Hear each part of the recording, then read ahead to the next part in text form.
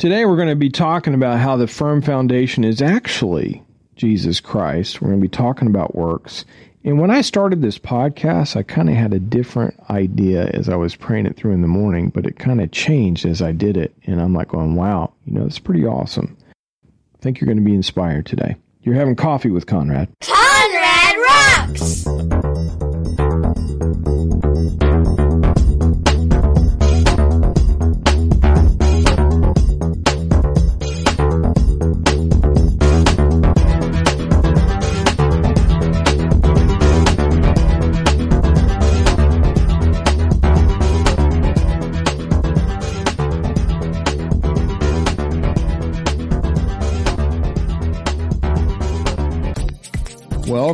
Welcome to another edition of Coffee with Conrad. This is Conrad from ConradRocks.net. Rocks of Revelation being poured out to you. My passion is for you to have a spiritual relationship with the biblical Jesus. I'm always talking about that. Today's no exception. Today we're going to be talking about building a firm foundation, feeding my sheep. I don't know. I got some of the scriptures. Let's see what happens. Jesus is talking in the Sermon on the Mount, and he says something interesting here. I'm going to read Matthew 7:24 through 27.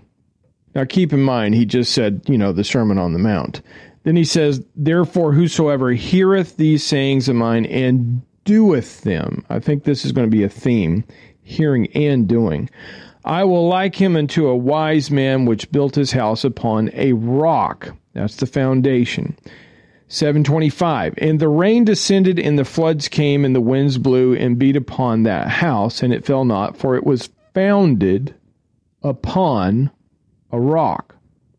And everyone that heareth these sayings of mine and doeth them not shall be likened unto a foolish man which built his house upon the sand. And the rain descended, and the floods came, and the winds blew and beat upon that house, and it fell great was the fall of it. It just reminded me of a meme I put up. James says somewhere, be ye doers of the word and not hearers only, deceiving your own selves. And, before I started doing this podcast, I kind of had a different goal with it. I'm starting to see something. I believe the Lord's talking about hearing and doing. Now, notice here, Jesus had just said Matthew 5, 6, and 7. It's the Sermon on the Mount, the Beatitudes, all that stuff that we're supposed to do. And then he says, whoever hears these and does them. What we're doing a lot now is we're doing a lot of hearing. Our brains are like 99% of our Christian body.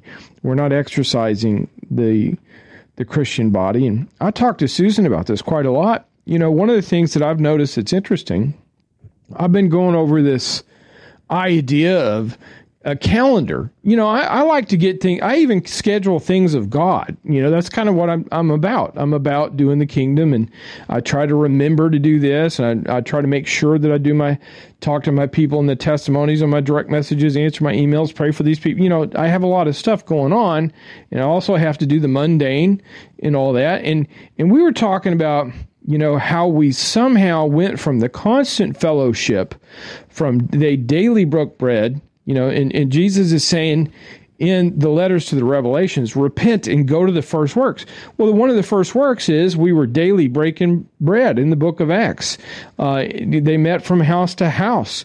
These are one of the things that they were doing that we're not doing now. Now we listen for 30 minutes a week to a monologue, and we call that Christianity, and it's powerless. It has a form of God, but it's not there. There's not much happening. However, God is moving. He's moving right now. I don't know if you've noticed this, but a lot of prophetic revelation is coming forth right now. A lot of healings that are unusual are happening right now. You just got to be paying attention. And one of the things that's coming to my remembrance right now is in the book of Daniel. It says, he shall wear out the saints of the Most High in one of the translations. But that's what's happening. We're worn out. I'm talking about this calendar, and I'm like going, I'm trying to organize my busy day. And do you realize with the Industrial Revolution, like Henry Ford, and where people had to start punching time clocks. And then they said, this time is for Mammon. You've got to serve Mammon between 9 and 5. Do you realize that something happened there? Around the time of the Azusa Street revival, before this, they had vocations. A person would be a taxidermist. A person would be a carpenter or a goldsmith or whatever. They have vocations, and basically they did their stuff by what needed to be done. In other words, they could plan their day, and it wouldn't just so submitted to Mammon. God could be first. And now you can't even witness at the workplace. Have you noticed that? So this industrial revolution, this whole calendar thing that I'm talking about, God needs to be Lord of my calendar. And I find it interesting that now, because of this industrial revolution, we're all stuck into serving this clock, and we're so tired. The devil has worn out the saint. We're worn out, man. We're so tired at the end of the workday.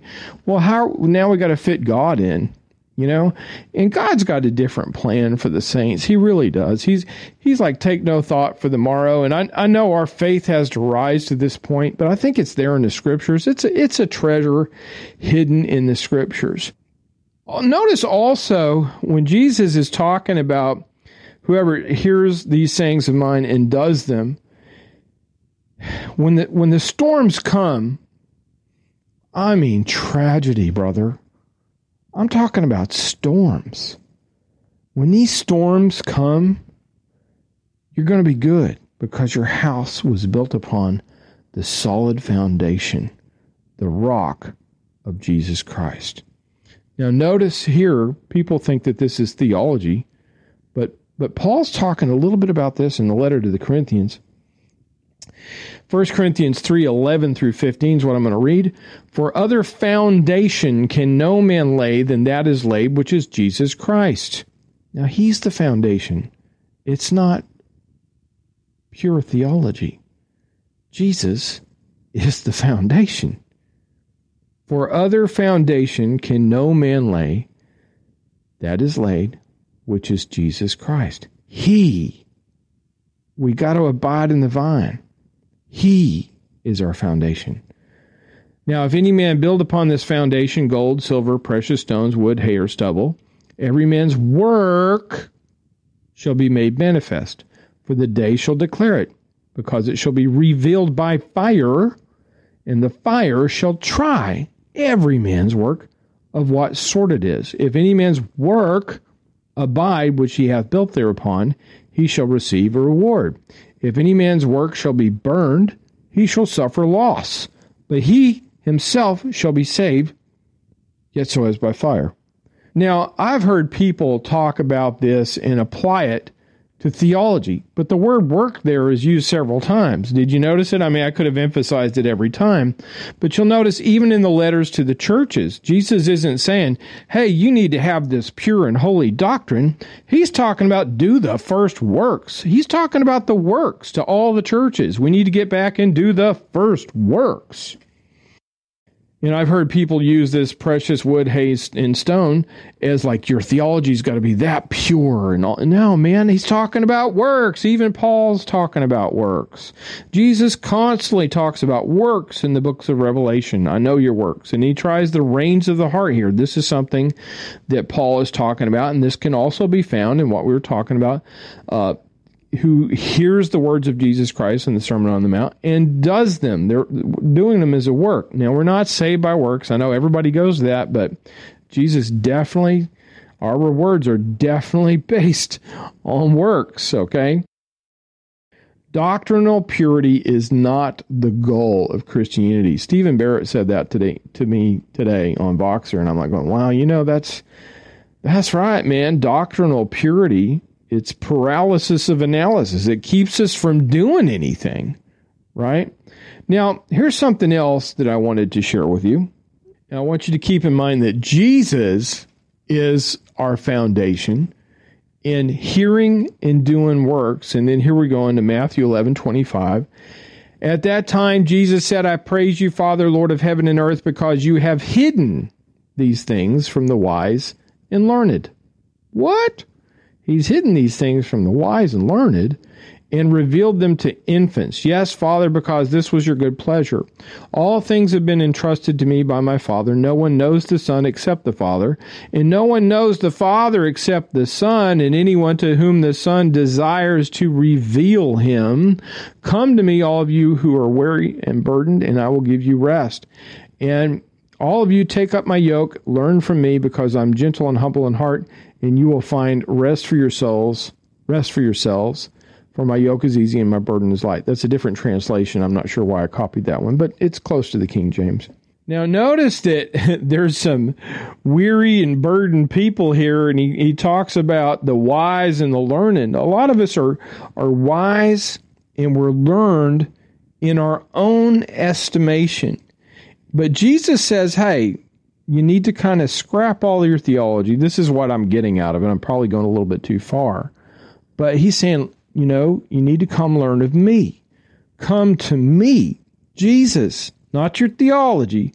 Come to Jesus, and he'll give you rest. There's this peace that surpasses all understanding. And then he says, take my yoke upon you. That means, the yoke of working the field, going out and preaching the gospel to the poor, visiting the widows and orphans in their affliction. All the stuff in red that Jesus tells us to do.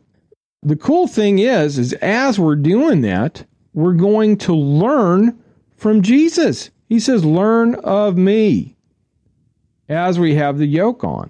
Amen.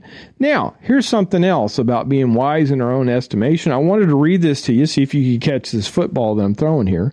In John 10:1, it says, verily, verily, I say unto you, he that entereth not by the door into the sheepfold, but climbeth up some other way, the same is a thief and a robber. But he that entereth in by the door is the shepherd of the sheep. To him the porter openeth, and the sheep hear his voice, and he calleth his own sheep by name, and leadeth them out. And when he putteth forth his own sheep, he goeth before them, and the sheep follow him, for they know his voice. And a stranger they will not follow, but will flee from him, for they know not the voice of strangers. So I want to tell you something. Somebody that jumps over the fence, they may think they belong in that pen. So they're going to try to catapult themselves into it. It's not their time yet. I'm going to get to that in a minute. But Jesus calls that being a thief and a robber, trying to jump in, catapult yourself up into your authority through the estimation of the wisdom of men, not through the Spirit of God. God will call you up spiritually to do something. But if you try to usurp someone's authority, which is also called sedition, you try to, in the spiritual realm, I'm not really caring about the blind leading the blind because they're all going to fall into the ditch. But when you're trying to usurp someone's authority, you're trying to jump the fence. And if we're following Jesus, he's going to what? He's going to lead us spiritually to that next step, right? To that next thing. I really kind of wanted to just park that in your spirit because it leads to this next passage I'm going to read. Remember someone's trying to jump the fence and get in, but there's only Jesus that's, he goes in and out the gate as he wants, and his sheep go in and out of the gate as they follow Jesus. Just keep that in mind, okay? So John 21:15, so when he had dined, Jesus said to Simon Peter, Simon, son of Jonas, love me more than these? He said to him, yea, Lord, thou knowest I love thee. He said unto them, feed my lambs. Now notice there's something here. Jesus says to Simon 3 times, if you love me, then you're going to feed my sheep. So Jesus has just through spiritual authority, has delegated Peter to feed the sheep. Okay, now there's a component here. If we love Jesus, and there's going to have something to do with feeding sheep, right? And Jesus gave him authority to feed the sheep if he loves them, right? Now, I'm hoping you're catching this because I'm all excited about this revelation. Next, here comes another one. Verily, verily, I say unto you, John 14:12, verily, verily, I say unto you, he that believeth on me, the works that I do shall he do also. What? If we believe on Jesus, we're going to do works? What? Verily, verily, I say unto you, he that believeth on me, the works that I do, shall he do also, and greater works than these shall he do, because I go unto my Father. And whosoever shall ask in my name, that will I do, that the Father may be glorified in the Son. If ye ask anything in my name, I will do it. Now here we go, John 14:15. If you love me, keep my commandments. That's the stuff in red. We're supposed to make disciples of all nations, teaching them to observe whatsoever Jesus has commanded the original disciples. Okay? If you love me, keep my commandments.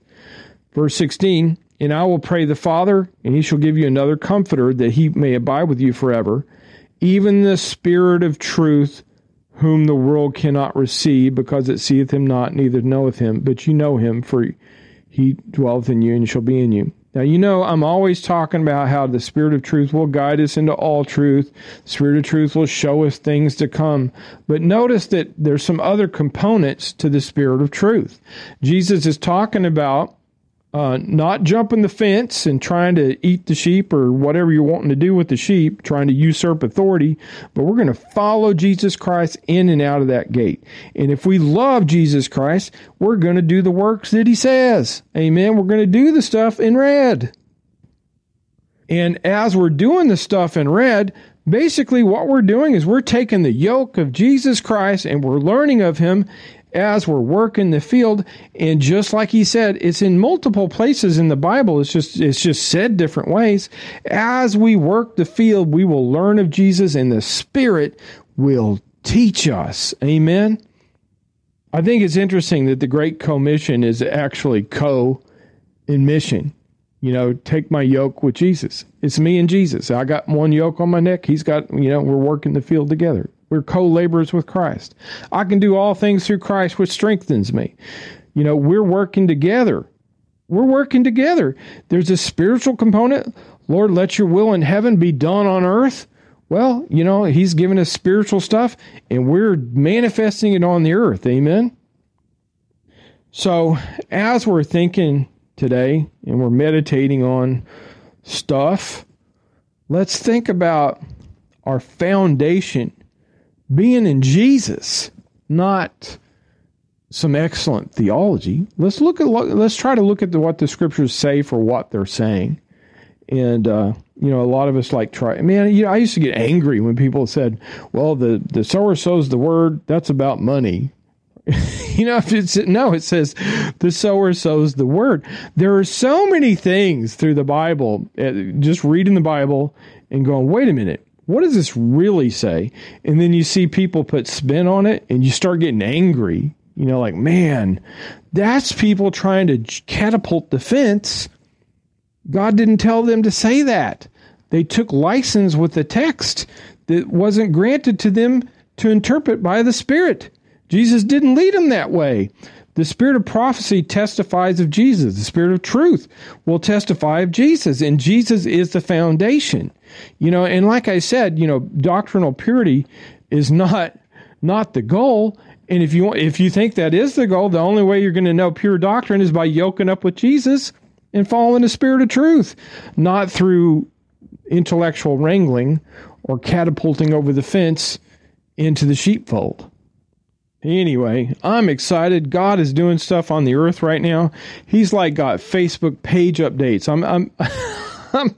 I'm so excited to hear that God is telling a lot of the same people the same thing at the same time. He's doing unusual miracles. You just got to pay attention.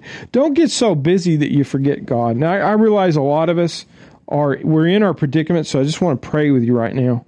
Father God, I thank you, Lord, that you lead us into green pastures. You make us lie down beside the still waters. Lord, I thank you that you have the spirit of peace, Lord. I thank you that we don't have to worry. Worry is like fear, and fears of the devil. The Lord has not given us a spirit of fear, but of power, of love, and of a sound mind. Lord, I thank you that we don't have to take thought for tomorrow. You've got our needs covered. You know our needs. We don't even have to petition them. Just give us this day our daily bread. Lord, I thank you, Lord, for the promises that you've given us as children that we may have covered up through flesh and through mistakes and through sin, and we just kind of forgot about those promises. Lord, I thank you that you're going to resurrect those dreams and those promises that you had for us. And Lord, now we're going to get excited about possessing that promise. We're not going to let it lie dormant. Lord, I thank you that your Spirit revives us and excites us to go forth and take ground for Jesus Christ. God bless you guys. Thank you for being in my life. If this has touched you, please share this with your friends and family on social media. I appreciate it. Plus, I love your comments and emails. My email is conrad@conradrocks.net. Conrad@conradrocks.net. Let me know what you want to hear me podcast about, and maybe I'll do it. Amen. Till we meet again, dig deeper and go higher. Dig deeper, go higher at conradrocks.net.